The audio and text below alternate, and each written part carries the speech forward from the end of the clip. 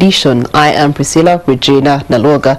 Onto our Kickstarter conversation, we get to look at dissecting the Auditor General's report and what this report actually signals for Uganda's economy regarding 2024. Now, every January, Parliament does receive the report of the Auditor General on the audited accounts of government for the previous financial year. The report contains audit findings on government consolidated financial statements and financial performance of public operations and corporations, state enterprises and companies in which the government has controlling interests. The Auditor General, John Mwanga, revealed that his office undertook the special audit of the salary, payroll and validation of government employees back in February 2023, and a total of 367 entities comprising of 162 ministries, departments and agencies, 176 local governments, as well as 29 other government organizations. To scrutinize the details of this report, we are joined by Mr. Julius Mukunda, Executive Director with CS Bank. Good morning to you, sir. Good morning. Happy New Year. Happy New Year. Happy New Year, viewers. Okay, we do have Alana Kembabazi joining us, also ISA Programs Manager. Good morning and good to see you in the new year. Good to see you in the new year, which has started off quite rocky. When you say rocky, with the OAG findings, I mean, you just want a slow start into the year, but it's like bam. And it's going to be another fast-paced year. We also do have Mr. John Walugembe, Executive Director, also with the Small Medium Enterprises Federation. Good morning and Happy New Year. Good morning and thank you for having me here, and Happy New Year to our viewers. Okay. All right, so getting into the nitty-gritties, we have to make analysis of the Auditor General's report, financial year 2022-2023, and you get to see a lot of things that have been highlighted, starting with the consistent increase in the total debt, evidenced as in the increase of 107% in the 5 years, from 46 trillion shillings in the financial year 2018-2019, all the way to 96 trillion as of 30th June 2023. Now, these revelations definitely underscore the need for a comprehensive review of the financial practices and management within the government. But at the end of the day, I would like to first understand what you make of this Auditor General's report. Let me start with you, Mr. Mukunda. Oh, I mean, the audit report is a condition by the Constitution of Uganda that every financial year we review and find out what exactly the government does in terms of public finance management, and it must be done by an independent person. That's the Auditor General. The Public Finance Management Act requires the Auditor General to conduct a financial audit of our activities as a government, but also the National Audit Act. And you can realize that from I think for the last 5-6 years, the audit report has increasingly becoming more detailed. It gives us more clue on what is going in detail. But also you have more of special audits where the Auditor General gets interested in a particular subject and digs further to understand what it is. And that's why we have now the revelation of the payroll mess that we are in. You have value for money audits to see whether actually what we are investing, we are getting the returns, and of course our usual financial audits on what is happening. But by and large is really it gives us sort of like a punch below the belt, because I really believe that we are progressing in a particular way, but you find that there are certain things you expect that to be done and not. For example, this we have been talking about supplementary budgets, for example, and when they come, we're here, we oppose it, we tell people we don't need it, everybody says we need it, and guess what? At the end of the day, you are given a supplementary budget. The total budget is revised from 48 to 52 trillion, but at the end of the financial year, the actual amount of money that has been utilized is only 43 trillion. An indication that we never needed supplementary budget in the first place. It distorted the whole budget process, but we never even utilized it. So So two things really come on that we have very poor at planning, and I think this is something that we need to appreciate, that we are very poor. We get back to the drawing board and build our capacity in planning. And secondly, for me really is that we need to fix the leakages into our system, because now I'm beginning to believe that really supplementary budgets are for eating money in public service, because otherwise what else would it be for? So fixing leakages and getting more discipline would be very, very crucial in terms of what we do as we go forward. Okay, Alana, you do have ghost workers, something that has always come out as an independent report by the independent observers somewhere, somehow. More revelations have come through. For example, in the Ministry of Health, you do have underutilized drugs. Through education, you get to see that some of these courses our people are studying are no longer supposed to be existent in the first place. And so there's a lot of detail to the report, as Mr. Mukunda put it, that is rather revealing things that make you cry. I think for me what was heartbreaking is, one, first of all, he emphasizes that our debt is not sustainable. We have been saying that as civil society, so it's, he says that. And then you come to health, and about slightly less than half of the vaccines bought by a World Bank loan expired. So like Julius is saying, what are we doing as a country? Like truly, what are we doing as a country? Because you are borrowing and then you're failing to utilize what you've borrowed, and the people who you're borrowing for are still in need, right? You get there, you look at recruitment in the health sector that we've been shouting all year. There was money for recruitment that was not utilized. And the position, so we've been here, and Ministry of Health has been telling us it's about money, but there is money they have not been using, right? And also when it comes to the debt situation, the health sector is very heartbreaking, first of all, because it has COVID vaccines expiring, it has ARVs expiring, and he tells it's interrupting the life cycle. Then he talks about simple basic things, mixing expired drugs with non-expired drugs. I even got scared. I say now, if I go to a hospital, I have to check, how will I check the expiry date? A public hospital. And you I get the box of drugs. How will you check it? Because if it's a vaccine, the only time you interact with it when it's in the syringe into your body. Stop. But even simple things like mixing, you cannot separate them. But when we think about the debt issue, the only way we can get out of debt is actually to sufficiently mobilize domestic revenue and to utilize our resources expeditiously. On the revenue part, we are just letting minerals go out of our country untaxed. And he goes through a couple of them. Sometimes it's just a failure to harmonize the law. I think the excuses URA gives in these instances are just very heartbreaking, because as an organization that has talked a lot about curbing illicit financial flows, around really getting domestic resources. If we want that independence, Museveni is always talking about, we can do without these donors, we can do without these loans. Why are you letting minerals go out of your country just for? Particularly because we have made a real effort to step up our legislation. So that one there for me was completely inexcusable. Right now we need money more than ever, and it should be expeditiously addressed. And then of course on the expenditure, how do you have that many ghost workers?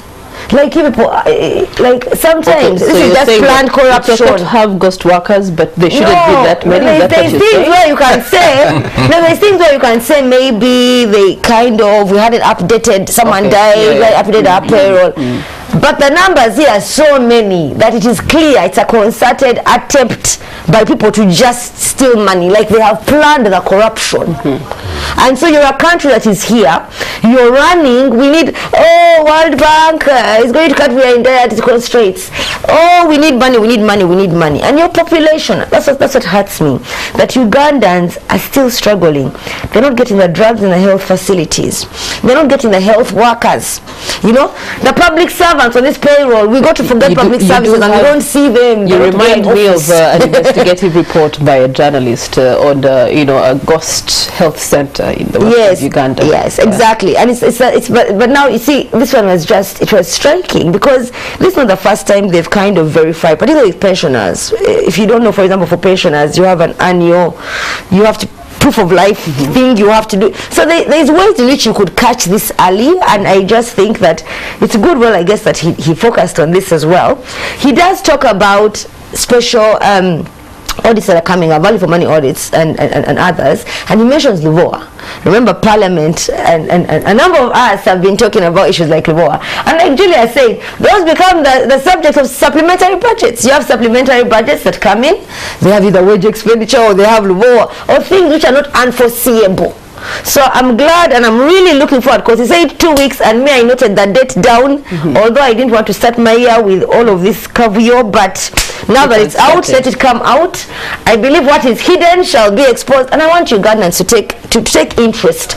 Yes, the report may not be available to you fully, maybe it's online or it's long, but when you hear these things, you ask your leaders about them. You guys, you are going to have to pay back this money, and for the young people in particular, me, I feel sorry for you, because you are not getting healthcare now. Education, like you said, we can talk about the issues with the costs there and all of that, and then you're going to be taxed so much to pay back this debt. If you don't start asking questions now, we're in trouble. And I think it just also reflects, I'll say that one thing, it reflects for me the state of society right now.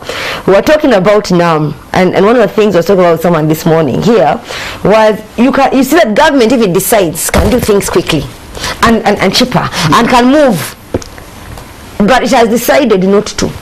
Right? And when they decided, for example, have the ambulances packed at, for example, people said, but as you cater to our visitors, how about us, the people? Now, when you come back to the OAG report, I think it just shows you all the reasons why government has chosen not to. It is not that we don't have money. It's a political choice and a failure of governance and leadership here to actually make sure we get these services. Looking and analyzing the report on behalf of the business community, investment community, as well as the entrepreneur community, what do you make of this report from where you sit? Well, I think first of all, it's a good thing that there's a mechanism for government to check itself, because if you don't self-reflect, then it means that it's easy to say, oh, those people are complaining because they are not informed and so on. So when this report comes out, I think it provides an objective basis for all of us to say, come on, what can we do better? For instance, if you look at the total budget for the previous financial year, they were projected to, the projected revenue was about 48 trillion. 0.132, then the increase is about 48.136, but the expenditure was increased to 52 trillion, and already there was a deficit of about 4 trillion shillings. Now, as Julius has mentioned, in the end, they ended up spending less. But actually, when you look at what they actually spent, they spent more on recurrent expenditure and spent less on development expenditure. So it means that where it matters for the citizens and businesses, less was spent. Where it matters, you know, for wages and so on, more spent. If we look at the issue of the parish development model, as you know, has been one that government has prioritized to lift about 39% of those living in abject poverty and in the subsistence economy to the money economy. That's about 3.5 million households. Now, it's found that about 604 beneficiaries received money either for non-existent projects or ineligible projects. So it means that we may be spending money on something that we hold dear, and we'll agree it's very important, but it must be done right. It shouldn't be a vehicle for people to siphon off our resources from the taxpayer. Now, we also have the issue of these ghost workers, about 10,192 ghost workers. And as she mentioned, how can you have so many ghost workers, yet you have head counts, you have what not, I hear all these people having to report and stuff. So IT systems that have been introduced, so we need to investigate this further. In this day and era, we should, because you have national IDs, you have all these things. In that age, you can't really talk about, these are stories of the 90s.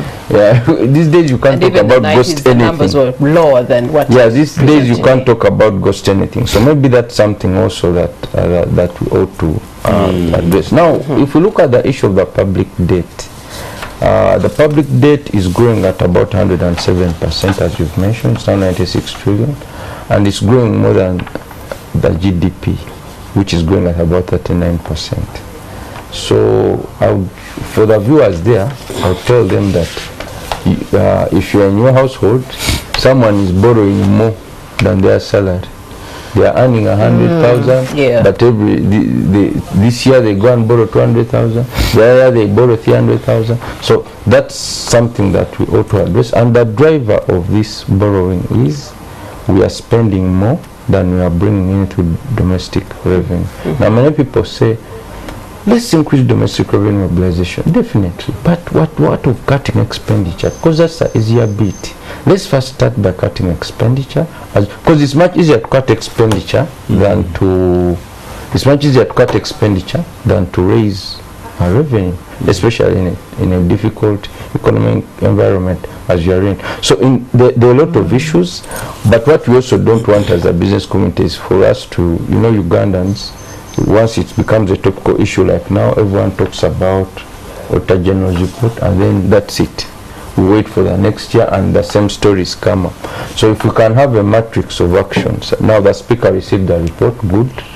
What is Parliament going to do? We don't just want to media appearances in Kosa, say, hey, you, and then that's it. No. Let's have a matrix to say of the 100 issues that are raised, this is what is going to be done to ensure that they are addressed. Okay. I think that's a better way of assessing this report. All right, so that is the simple assessment of the Auditor General's report. Now we're going to let you digest on some of those points. When we return, we get into the nitty-gritty, starting with the public debt.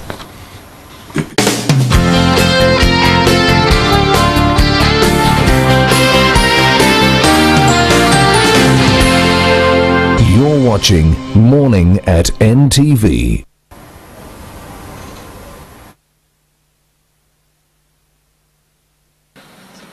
The Auditor General's new report has left observers in very deep reflection, as a huge chunk of the entire revenue collection may end up into debt servicing. I've been mentioning 86%. I mean 86 trillion. But the figure has gone to the books, and it's now 96 trillion as of June 2023. So if I'm going to count all the loans we have had from June 2023 up to now we are above 100 trillion. So I think he's very right, because when I reflect on the total sum of debt service for the next financial budget, I begin to feel the pinch. Because out of the 52 trillion, 23 trillion is for debt servicing. And so basically it is like our projection is 29 trillion to collect taxes. Our debt is 23 trillion. So when you subtract 23 from 29, you remain only 7 trillion. So as the government of Uganda, we should be having a budget of 7 trillion only. And that cannot be equivalent to any departmental budget.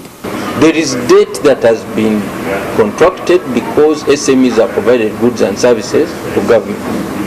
Now, there is debt that has also been contracted through quota awards and these kinds of things. So for me, I wouldn't prioritize that. I would instead prioritize this money that businesses have used to supply me goods and services. Why? Because these businesses are essentially lending to me at zero interest rate. Yet they are borrowing money from banks where they have to pay interest of above 20%. Fiscal indiscipline, budget experts say, is the picture painted by the Auditor General's report released yesterday. According to the Civil Society Budget Advocacy Group, findings in the document risk undoing costly public finance management reforms recently undertaken by government. But you have supplementary budgets that contain salaries of people. And you begin to ask yourself, what kind of an accounting officer budgets for other things but not salary for his employees? That's high level of indiscipline. But now what the John is saying, actually, that last year we had a budget of approved budget of 48 trillion. But because of supplementary budget, we revised and made it 52 trillion. Now, sad to say that even 58, we were only able to consume and use 43. So we never needed a supplementary budget in the first instance. Because even the amount of money available will not finish it without a supplementary budget. So these are some of the things we say we need to have tighter fiscal rules to manage our budget. This story of ghost workers has been here for a very long time.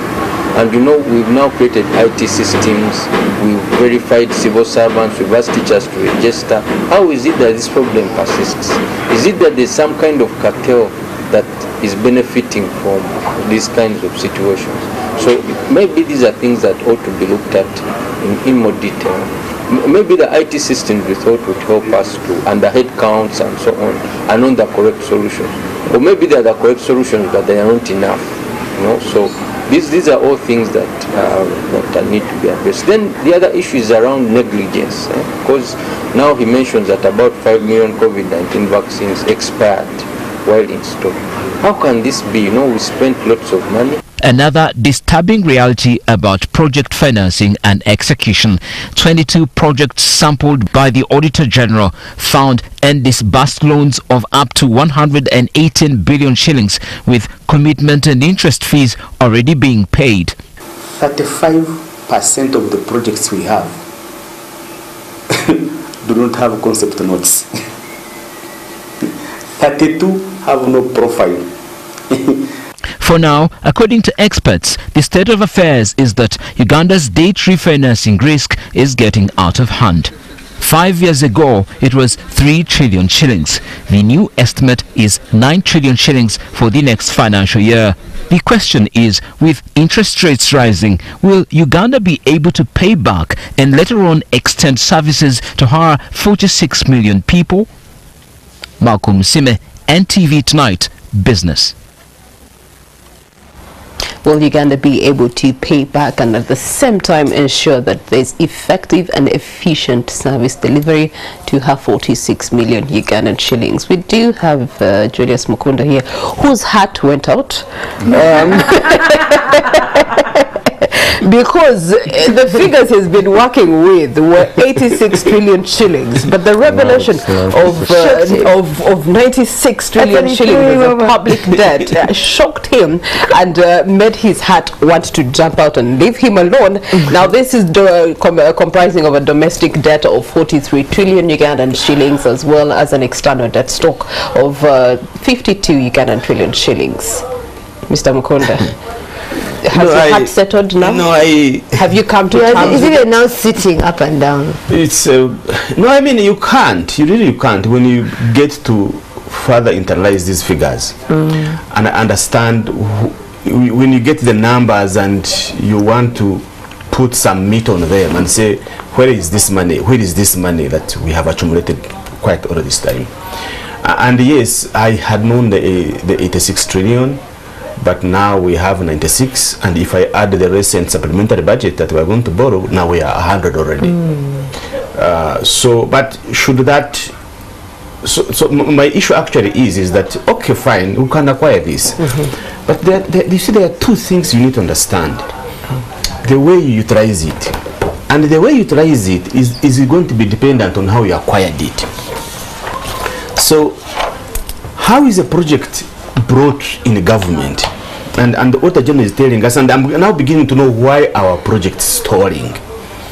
And the Auditor General is saying that 35% of the projects do not have concept notes, 39 lacked project profiles, and 32 did not undertake feasibility studies.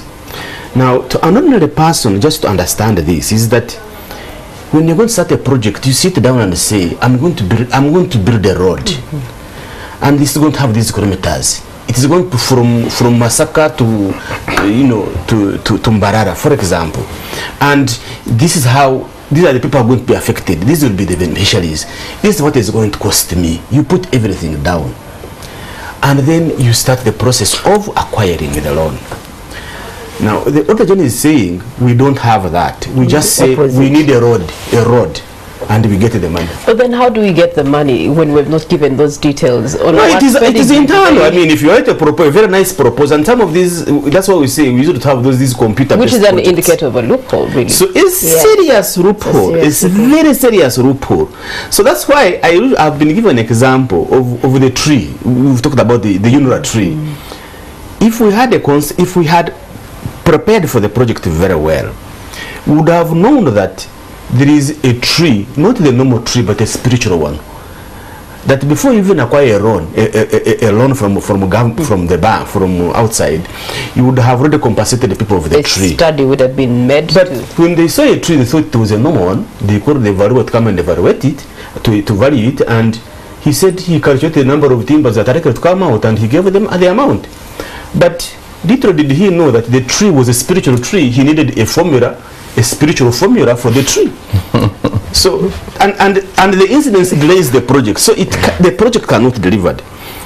And that's why now the auditor is telling us that when he sampled 28 projects, he found out that these projects did not utilize 777 billion Ugandan shillings.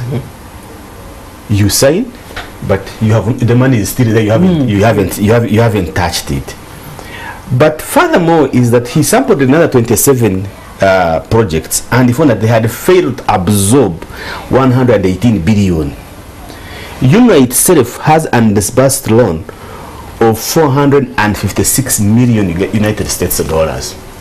When you bring all of these together, it tells you that we run to sign contracts, we are not ready. Even when we get the money, we can't utilize it because we have these spiritual roads that cannot help us. So that's why in Jinja Kampala Expressway cannot take place because we were not prepared. That's why in PG Busega Highway we talked about 5 years ago is still in limbo. It can't work simply because we are not prepared to execute it. So to an ordinary person, when you say 96 trillion, it boils down to, okay, how am I going to be affected as a person and as an individual? And there is one way. The minister has said broadly, and I have liked him this time, by the way. He has come to say the truth. He said, yes, I have a budget of 52 trillion Ugandan shillings to spend in the next financial year. But the money available for me to spend on Ugandans is 21. The rest is for debt servicing. And that's why I was telling people the formula, say, fine. If you have more than almost the entire half of your money on debt servicing, and you can only collect 29 trillion, probably the money available for you is 7 trillion Ugandan shillings that you're going to spend on. So it means that forget about medicines, forget about new schools, forget about water points, because government right now, the debt has constrained it, and God forbid we shouldn't have another disaster, because it would be extremely very difficult for us to address to that. Therefore, let us right now take the hard questions and say there are certain things you are going to postpone or don't talk about anymore in the budget. Cut the budget. Say money for monitoring cabinet decisions. It is very important to monitor that. We know. But can we do it next year? And the monitoring, for example, the 2 billion that was going to monitor the Luwa project? Yes, this Luwa project, we know it has problem. Let us leave it out. Issues to deal with creation of new districts, let us stop on that one. But also let us be very frank and candid and say we can't manage the public sector we have to spend on. And say fine, instead of buying SUV vehicles, these Porsche vehicles for our former employees because they're entitled to, you could buy What's match up with developed countries? No, they do the same. We are coming down to say now, as of now, a picture, drive a Raum car for in the military. You don't drive a Raum car yourself. Why do you want your former? Because we don't have the money. So really, for me, is for government to really and parliamentarians to come down and say, let's take the hard question and say this is what I won't spend on, and this is what I'm not going to spend on. Alana, implications on this, on the economic development? So there are two things. One, again, the real cost is going to go to Ugandans who are not going to get healthcare education, because right now it has already happened. We're already spending more on servicing our debt than our health education. We've been shouting, and it shows a fundamental flaw with how we assess our debt. So when the loan request comes, when you're talking about the debt, we have been talking about it in purely economic terms, right? You look at things like the balance of payment, like will we be able to pay our creditors? But we never think at what cost. Like, if you're paying your creditor when you don't have beans in the house, then there's a problem with how you are assessing your ability to gain more debt. So I'm glad he's saying that, and he also points out something quite worrying, which is that as we accumulate this debt, it will likely get worse, because now the interest rates, if you start going above 50%, right, are going to get higher because people are scared you won't be able to pay, which will mean you'll even have more debt. The fact that there's a lot of domestic debt is very concerning. It means government is just crowding out the private sector, because why would you lend to the private sector when you can lend to government? You always want usually to lend to government if you are a bank. So we're quite worried about that, and I would say that, again, for me it comes down to how do you get out of this situation. I keep getting back to domestic revenue mobilization. I know we've talked about, and Julius has completely, and I completely agree with everything he has said around cutting our spending and being realistic. But we're also playing around with domestic revenue mobilization. This report talks about tax waivers, and it talks about the fact that there's quite a bit of tax waivers. We waived 1.293 trillion was waived under the Gazette, but overall it was 1.417 trillion. And he said he wasn't quite clear, besides the 1.293 which was waived under the Gazette, he wasn't quite clear where how the others were communicated to Parliament. Because you were asking, how do you get into this situation, right? Where is Parliament? Where are our people who we sent to look into this matter? One, even some of the taxes that are being waived, they're not being communicated to Parliament. Number two, when you think about things like loans, how they get approved, the process becomes chap. So no one is asking all these critical questions, and they just approve as no rubber stamping. So there's a real issue there. And then he talks about the fact that, okay, if you're going to say we have waived all this money in taxes, what is the benefit to Ugandans? And most of these enterprises have not increased their workforce. They're supposed to employ more staff, but they say that most of them are performing below the 50% threshold. And they say the fact that the ministry is operating outside a framework, and we have really, as Isa gone on about tax waivers, say as long as you keep giving tax waivers to certain companies, particularly multinational companies, ordinary Ugandans are paying the cost. One, you're coming and squeezing those of us you can get in the system for even more. But number two, if you're not seeing the trickle-down effects to the economy, to hiring more people, then you are losing money that you should be using for our healthcare and education, and therefore having to resort more on borrowing to make up for that shortfall. So I think there are the domestic debt situation here, I really liked how he painted it. It is of no shock to us. We have been saying that government should have a human rights impact assessment of debt, which means that you are looking at your ability to meet your creditors' needs, but you're also looking at the other issues of, one, is there participation, is there access to information? Do people, like the members of parliament, do they have the full information they need to pass these loans? Number three, what is the impact on citizens? What is the impact on your private sector? What is that? So we've been asking for a more robust assessment of how we look at our loans, and we hope that government will wake up to this.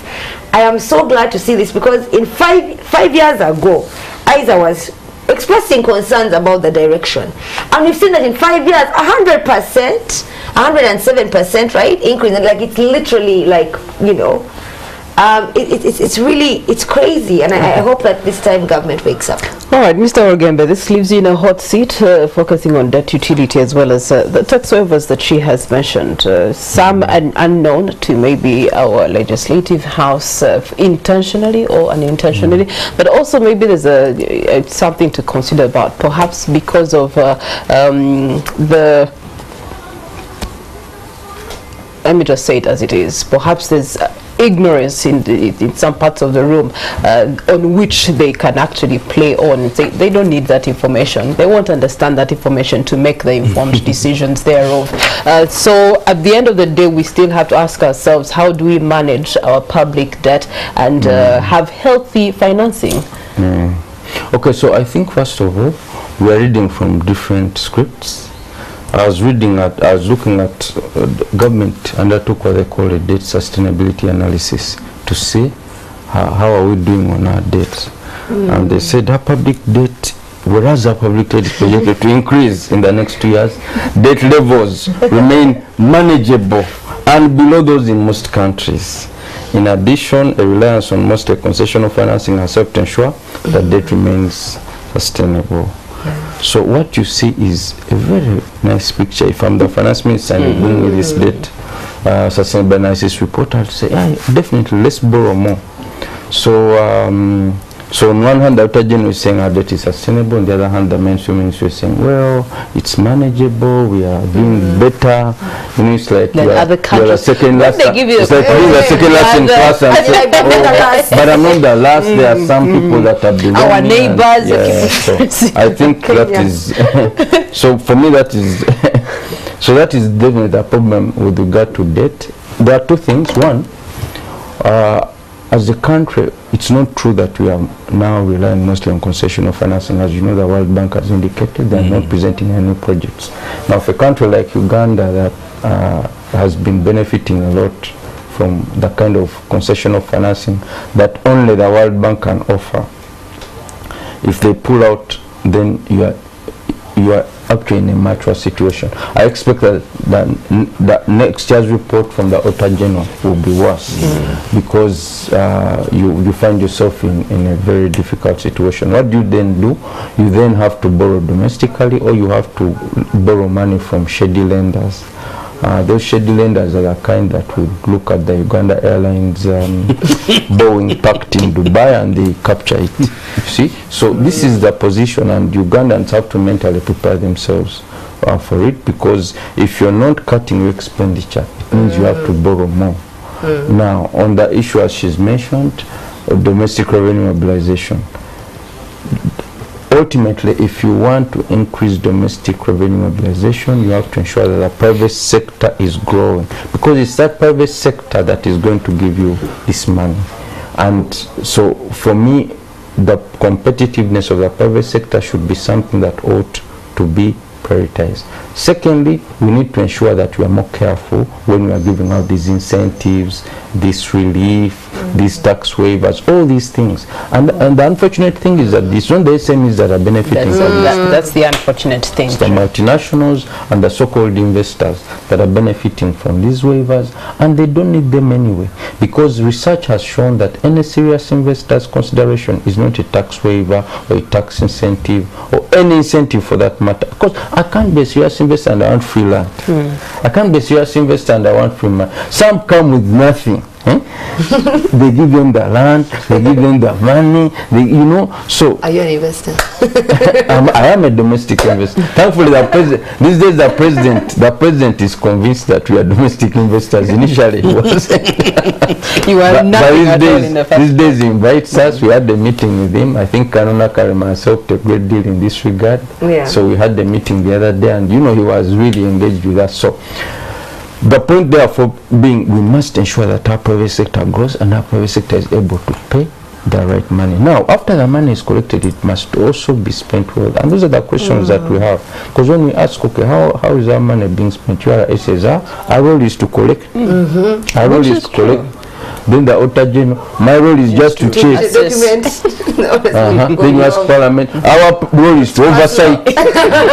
So okay, now who should we ask about? You know, so we must get someone ought to be accountable for these things, and that's why I'm saying it's nice to have the report, but it's even better if we come up with actual solutions and say, let's solve this. And people shouldn't, the government officials shouldn't say that people in civil society and business are pointing and choosing fingers. No, we're in the same boat. We're all Ugandans and want the best for this country. So we should look at this as a point of reflection to say what improvements can you make? Because, for instance, these COVID vaccines, this was the World Bank loan. Ridiculous. No, if it was our own money, that's fine. But it was the World Bank loan, so it means we are going to... I wouldn't even get most. It would be sad for me that our own money even is... No, it's still, no, our own money is bad enough. Mr. Mukunda sad again. Let's move away from the subject. But there is a point I think on revenue that there's something that shocked me,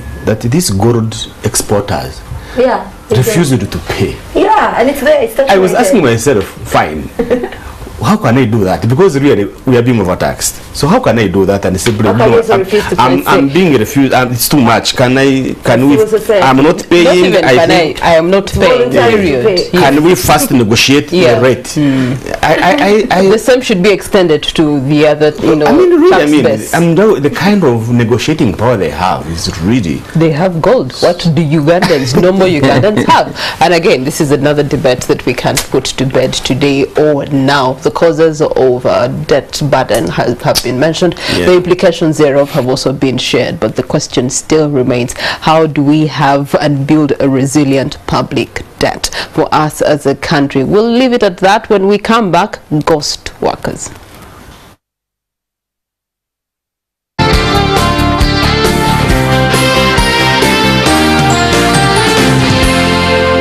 You're watching Morning at NTV.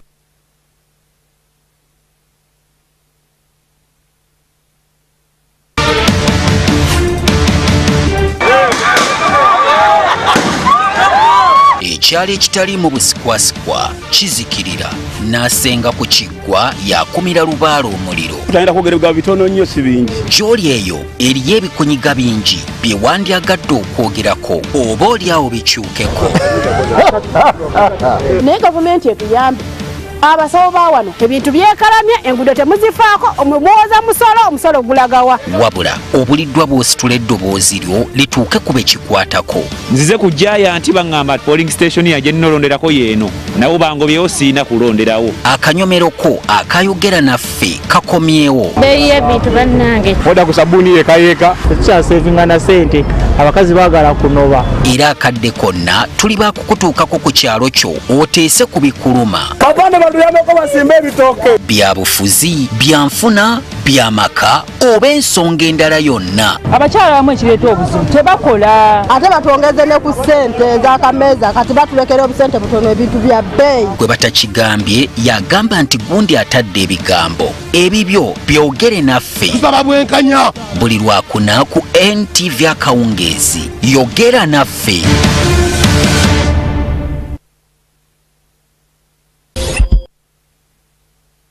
We also encourage you to continue reporting some of the things that are not good on the roads, the traffic violations that you meet on the roads, please. It's very, very important for us to keep on sharing. These days we have very many platforms that have helped us to move information from point A to point B or from different sources to other sources.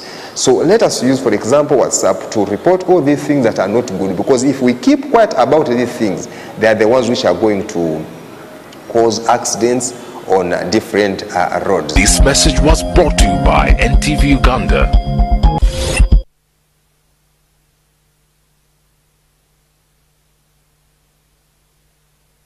On the next episode is brought to you by Wefunireka Honor at an outlet near you. On the next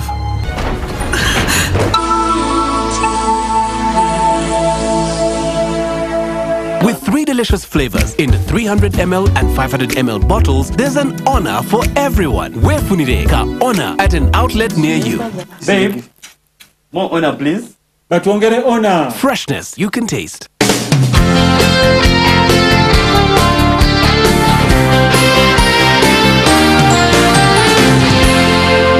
You're watching Morning at NTV.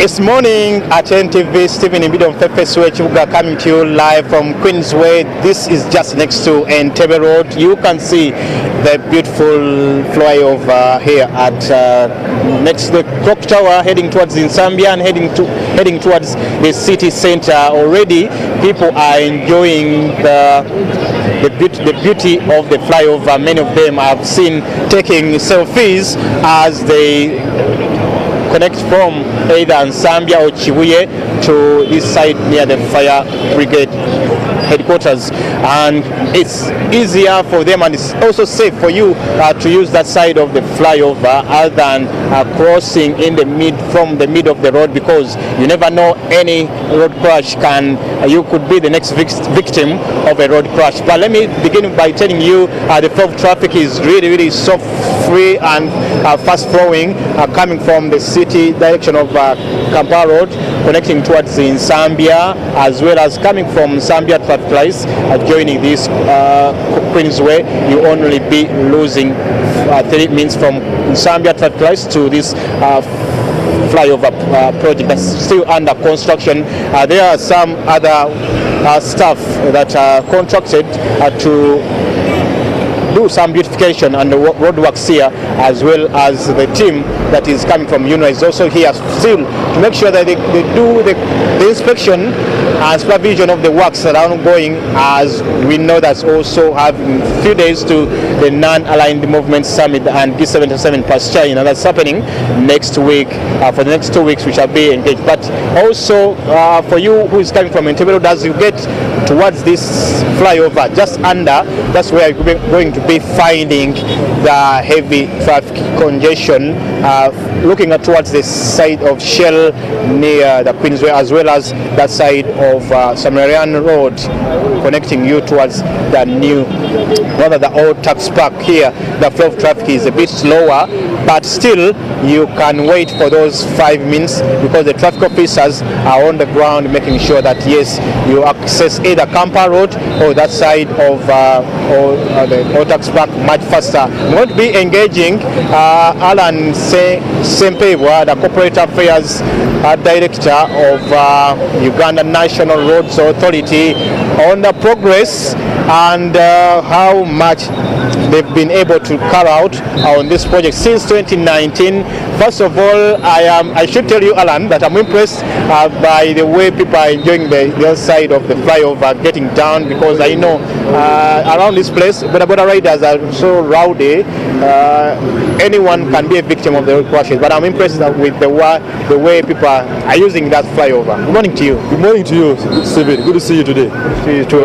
First of all, bring us to speed. Yes, I know some people were able to watch the news yesterday, but at least for now, I can see vehicles being turned towards this side. Is it going to be the same way all through? You know, the advantage this project comes with are the widened lanes, that we have added lanes than we had previously. So we are able to move traffic at any one point, at any one lane, depending on the gymnastics of the traffic flow in this area. So this is why you see we have the liberty to put you on this lane and take you on another, because we now have widened or added lanes on the Kampala flyover corridor. But isn't this so dangerous? Because if you can see the border riders crossing from that side, even these vehicles, instead of continuing this lane, they are now turning to this other side, which is supposed to be carrying people coming from Kampala Road. Isn't this dangerous? The good thing is it's guided. It's guided. It's guided. We have a traffic controller here. We also have traffic police, so at any one point they can guide you depending on the flow of traffic in this place. The beauty again is we have now a wider space within which to move traffic. Just like you see for the pedestrians over there, they also have now a wider space within which to move and flow. So they're able to cross from the other side to these ends without interrupting or interacting with the traffic flow, especially vehicular traffic along the flyover corridor. One can see people using the flyover and the vehicles moving in a free flow to the city. But we wonder how much is left of this project that you began in 2019. Okay, we're nearly complete. The project is now at 93%. What we are left with are the final works, beautification. We're going to put traffic signals within this intersection. We are finalizing with the lighting. The entire corridor is supposed to be lit. So we're doing the final touches on the project. But as you can see, the city can now breathe. The objective of this project is now met, that is to decongest the CBD, and we've opened up the place to traffic.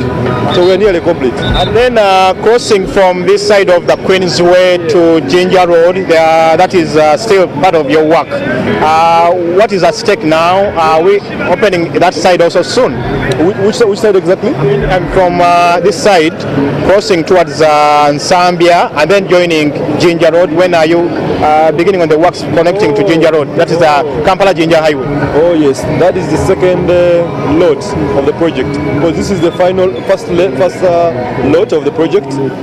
But we also have another that will kick off from Mukwano, where this one has stopped, and it will take over up to Kidigum House, expand around the former Electoral Commission offices, and then pour into Wapewa Avenue, and from there is where the Kampala Expressway will then start. So that is, we are now in financial discussions with the financing partners to see that they can quickly come on board, and that project commences as soon as possible. This place is going to be so busy beginning from this weekend. I know the some advanced teams are coming in for the two important summits, that is the non-aligned movement summit, but also the G77 plus China. How I know you're working with police, KCCA and other agencies. First of all, tell us the plan about, for someone who is just watching us now, the plan of this place as we head into these meetings. Yeah, first of all, to update you, is traffic has been opened to use this section for the entire project of the Kampala flyover. So if you're coming from, say, the city center and you're heading to, say, Gaba Road on Zambia, you actually you only use the downer lanes. You know, there are widened lanes that you can actually use. And if you're heading to Zambia, you go on top of the underpass, then turn on the right to go to Zambia Gaba Road. But again, if you're coming from the city center and you want to proceed to Mukwano, you again have two options. You can either choose to go under the underpass, the tunnel road, or again stay on the lanes on the left side of the lane and proceed up to Mukwano, Chibuli and Ginger Road. Okay. I've seen also the tunnel, beautiful as it is. I know the viewers are not able to see the tunnel now, but at least some have seen it on your Twitter handle, but also they can just face it when they come towards this side. Maybe explain to us, how should they use the tunnel, from which side to which side? It's an amazing facility we have, first of its kind and of that design. It's 360 meters long. We are also making efforts to ensure that the tunnel is safe, because one of the concerns for our road users has been the safety of that tunnel road. But to assure you, we'll have the tunnel lit 24/7, because during the day the tunnel is still dark, and as you know, light is only at the end of the tunnel. So within the tunnel it's dark, so we'll keep it lit all through the day and at night to ensure that it's safe. We'll also have surveillance cameras around it, again to guarantee safety of the road users. That tunnel can only be used by people going to Mukwano and Ginger Road. Even the pedestrians? Let me also come to that. But also if you're coming from Mukwano and say Ginger Road, you can use the tunnel to join the city center, but also proceed to Entebbe. There are restrictions to use of the tunnel bridge or the tunnel structure. I want to say that the tunnel is going to be restricted to use by motorcycles, famously known as boarders, tricyclists, perhaps tukutukus, and bicycles as well, and the cyclists, plus pedestrians. Those are restricted from using the underpass section of the flyover. Alan, I want to go back to studio, but one last thing is this place is known for a clock tower. That's the significant thing that comes into one's mind whenever you talk about this place, the clock tower. We can see the pillars, I should call it a pillar maybe, but the clock is not yet here. Any plans that the clock is coming back anytime soon? Indeed, like you said, it's one of our big monuments that Kampala is known for, and we're going to bring it back. Already the structure is up. What is left are a few implements to be added in, and including the clock itself. And we're going to have a replica clock put back, as you know, the older one, we didn't find the older clock in there, but we found a few implements of the older clock. But very soon we've already ordered for it and will be put in. The final word is to call upon road users to exercise caution when using the Kampala flyover. For pedestrians, if you intend to cross, please utilize the pedestrian bridges that have been put on the road. Do not cross or interfere with the traffic, vehicular traffic. We've made provisions. We've now put wider walkways, but also let's utilize the pedestrian bridges to cross from one side to the other. Thank you. Accidents. Thank you so much, Alan Sempeba, the Corporate Affairs Manager at the Uganda National Roads Authority. I have now to hand you back to studio. You've heard it all from him, and the keyword is exercise caution as you use this place. The footbridge is there for you. Stephen Imidon Fefeso Chibuga, handing you back to Priscilla Regina Naroga in the studios.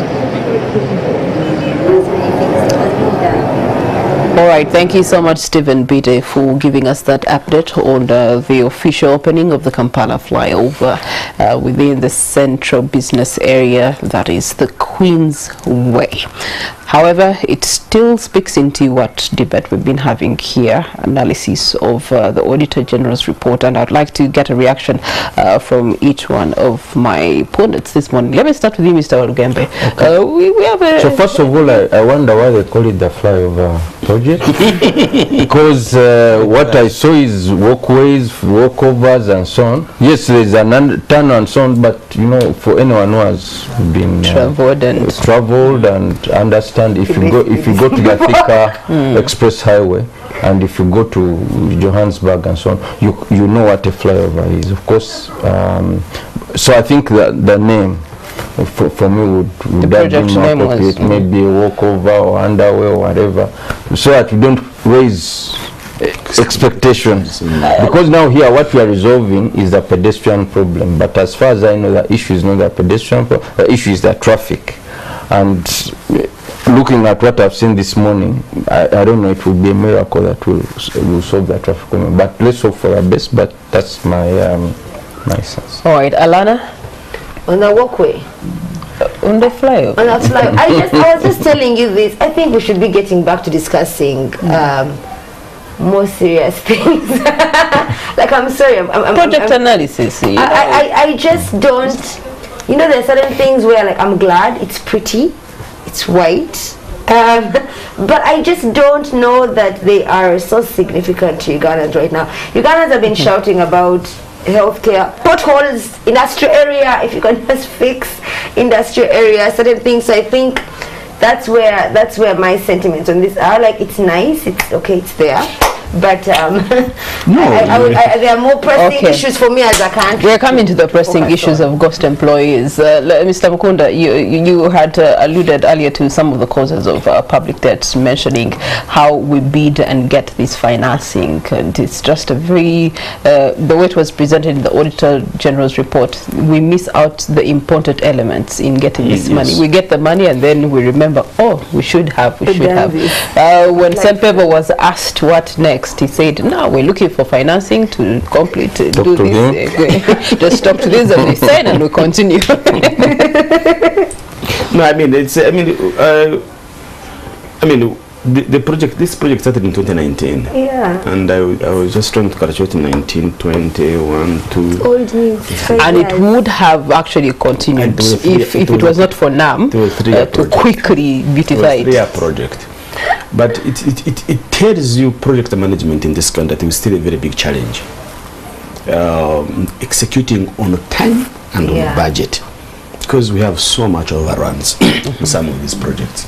But also he's telling you that no, we have not done this because we are negotiating with a financier to see how we can fix it. And then you ask yourself if this is a part of a strategic plan in terms of how to solve the traffic problem in this country. But you ask about the payroll management, the ghost workers. Yes. Yes, I think for me is it is very simple. Is that we've come a long way, and we've discussed here that in 90s, in 80s, I mean, you know, if you could talk about this, you could understand. But this is a period now where we have systems, we have IT, people have gone to school, we have best examples on how other countries have done that. But you still find that consistently, in the Auditor General's report, consistently, there has been a ghost workers or government employees. And for me is that if you are an accounting, if I head the teacher of a primary school and you don't know how many teachers you have, then you should be fired immediately. If you are a permanent secretary of a ministry and you don't know the number of employees you have in your ministry. Active employees, because when you say employees, it could refer to the dead, to the abscond. No. Employees means those who come to work every day, those who have your contracts, and you don't know them. You need to be fired, because if you can't know your employees, you can't implement a project. For heaven's sake, you just cannot. And I can assure you, it's not about ghost employees. It's now going to be about ghost health centers. As of today, I've never received an official communication from the government that Ntungamo does not have ghost health centers. I went to a local government budget consultative meeting in Mbarara specifically for that, and I raised the question. The chairperson was there, the chief administration officer was there, nobody would answer that. An indication that these, as of today, these ghosts exist. Not only Ntungamo, I believe the whole country has got health centers. My fear is this goes to ghost schools, this goes to ghost roads, this goes to ghost water points, and this goes to ghost medicines and all the service delivery points we have in this country. And to me, to deal with this ghost people, their business is to deal with accounting officers. You cannot be a chief administrative officer and you don't have a list of health centers in your district, and you don't have an active payroll of the people you have in your district and you can vouch for them.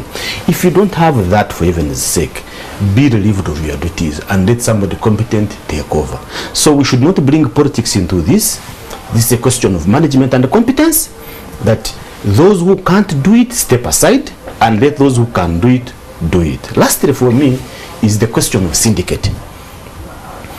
You cannot appropriate for a health center or a school that doesn't exist, or people who don't exist, because it's no longer a question of you signing off. No, there is a system and a process that requires you to go through to be approved to be an employee of government.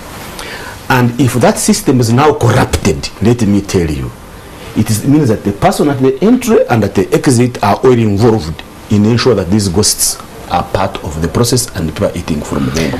And the parliament must take action and the people must pay back. Which reminds me of one of the biggest highlights of 2023 as far as ghost business is concerned, the OPM Mabati that was made for Karamoja. They signed these Mabatis. Yes. These Mabatis were sent to offices. And so they were received by quote-unquote some people. And who are those people that received them, Alana? And you could trace now. Yeah. You can trace the system, you can trace, yes. But I think that corruption in this country is planned for.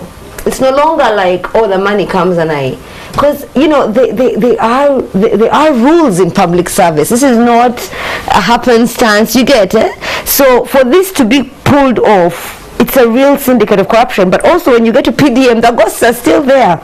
According to OAG's report, 53 beneficiaries in 44 PDM circles had non-existent projects. So even at that level where the community itself is your check, at the financing level, they are there. The banks to make sure that people receive the money. And the money was disbursed to these ghost things. Then afterwards they're like, oh, they are ghosts. Like, how long will this circle go on? Because there's a real cost to ordinary Ugandans. If you think about the money that was wasted in these ghost workers, what could it do for our education sector? Where the OAG's report actually it talks about the poor quality of learning in UPE schools, talks about the low capitation, talks about all the things we've been shouting about, the tight financing, among others. Okay. And then you have these ghost workers. So it shows that the fact that I've been hearing these ghosts, particularly in the pension, whatever payroll, since I was young, it just shows that again it's corruption that is planned for, where someone knows they're going to benefit. And I'm very concerned, because now I would expect the PSST to have taken strong action, because it's one of the things that he's the one looking at the overall picture. He knows that with government's current economic outlook, even maintaining its wage bill has been of concern, because like some we've been talking about, sometimes you're borrowing to pay wages, right? So why aren't you sitting there and addressing this? And in what world is this okay? So I think I want to speak to the president. I think you need to read this report yourself. No one should give you a summary. Sit down. If there's one thing you do this year, read this report and actually begin to take action, because we're tired. They present this to Parliament.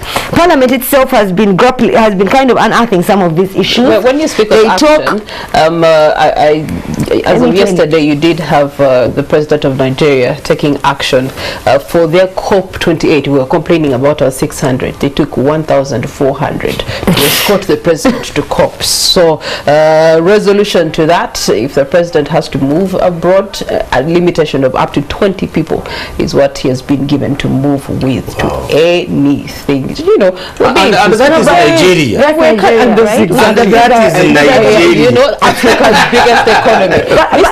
But can I just say one thing on our time is Mr. Ogebe has to give us a closing remark. Speaking of action, the speaker said they're going to go back and make sure that they reflect on this report and take action. What are the recommendations that you have? No, so the recommendations would be to look at each of the issues. If you look at public debt, we need to look at how it's contracted, and we also need to look at the priorities in terms of spending. We also need to look at minimizing borrowing domestically, and also ensuring that we borrow more from concessional lenders. And if we have antagonized any, like the World Bank, let's find ways of having discussions so that they get back on board. On the issue of negligence, mixing vaccines, expiry, certain people ought to be held to account, and competent managers need to be hired to ensure that that is not the case. On the issue of ghost workers, I mean, some of these people are retired, some of them are dead, some of them have absconded. So you must have a system that is able to track this. Now we have blockchain technology and so on. You know, there are many systems that you can ensure that this is reined in. And then you also have issues of overpayment, underpayment, illegal deduction. So it's very sophisticated. But I think PSST, because I see him emphasizing ICT a lot, I think can use some of these tools to ensure that they address. For Parliament, they shouldn't just be a backing dog. They need to actually come up with a clear plan. Say, okay, these are the issues that are raised by the Auditor General. This is what we recommend. Not just bringing cameras and then just squeezing people, you know, like some kind of showmanship. No, they need to ensure that there's a clear action matrix that every Ugandan can follow, and that will satisfy us that these issues are being addressed. All right. Is our economy resilient after all this that has been submitted on this table this morning? Well, it's something that only you can answer for yourself by your contribution, assessing your own contribution to this Auditor General's report. Are you the one who's actually harboring the corruption, the planned corruption that was talked about, or are you the one who's willing to actually weed out that corruption from the system, and so that we can collectively be able to move forward economically, socially, as far as development is concerned? Marks the end of our program this morning. Thank you so much for being with us. Good day.